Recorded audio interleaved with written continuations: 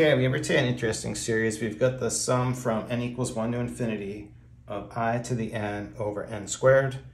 And over here to the right, we just have a few terms expanded out. I got this idea from a video by Sybermath. He did the problem where, it just wasn't squared. So he just did this one where it was just an n here.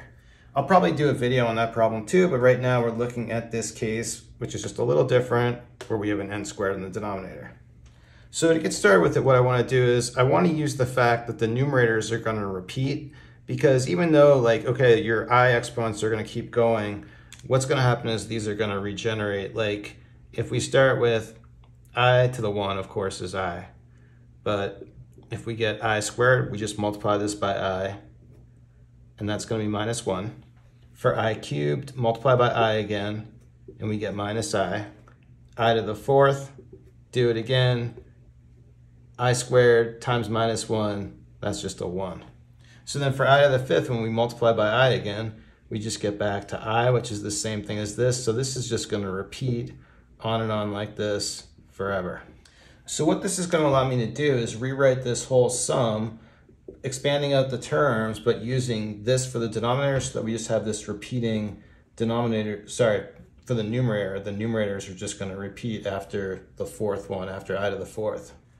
And then from here, what I want to do is actually split out the real part from the imaginary part.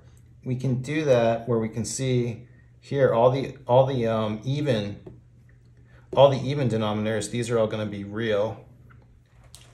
And then for all the odd terms, looking at this like 1 squared here, these are all going to be, this will be our imaginary part. Okay, so now we have our real part separated from our imaginary part. The first thing I want to do on the real part is let me factor out minus 1 over 2 squared, or minus 1/4. When we do that, the first term is going to become a 1. The next term is going to be minus 1 over 2 squared. The third term is going to be plus 1 over 3 squared. And this pattern is just going to continue, alternating signs, everything squared. But now that we have it written out like this, we're going to notice we've got a definite pattern to each of these. Here we've got alternating signs. I can write this as like a 1 squared here. And so we've got the denominator is just going to be 1, 2, 3, 4, 5. Here, same kind of thing, alternating sign, but all the denominators are odd. And so what we're going to do is we've got two formulas that are going to help us evaluate these two series.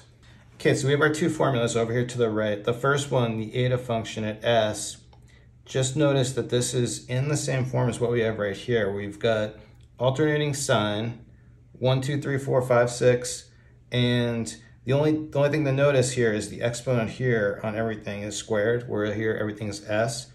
So what we can do is say that this right here is just going to be eta at 2. And then for our imaginary part, we can use this second formula for the Dirichlet beta function at s. Same thing, 2n plus 1. This is going to be all odd terms here. Okay, alternating sign with the minus 1 to the n here. The only thing we need to deal with is the exponent. Everything here is squared.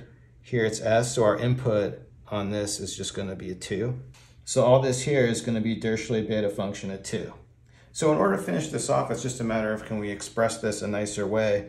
Well, for this beta 2 value, this is the same thing as Catalan's constant. We can write this as a g, a big G. This numeric value is something like 0.915966, something like that. Now for this value eta at 2, I've derived this in other videos. You also could just memorize the values. It's a pretty common value. But we can also calculate it pretty quick because we have a formula relating the eta function to the Riemann zeta function.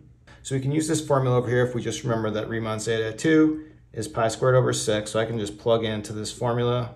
Eta at 2 is going to be 1 minus, our s value is 2, so this is going to be minus 1, or this will become a 1/2 right here.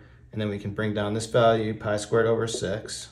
But then 1 minus 1/2, this is just 1/2 times pi squared over 6. Put this together, and our eta at 2 value is just going to be pi squared over 12. So we can put all these pieces together now. Here, this is going to be minus 1/4 times our eta at 2, pi squared over 12, plus I times Catalan's constant. Multiply this together. For my final solution on this, we just get minus pi squared over 48 plus IG, and that's it. One note on this, you may notice this is actually the same thing as the dilogarithm of I. I was trying to find a way maybe to use that, but it just seemed like it was going to be more difficult if I turned this into an integral or something. So there you have it. Thanks everyone for watching. Have a good day.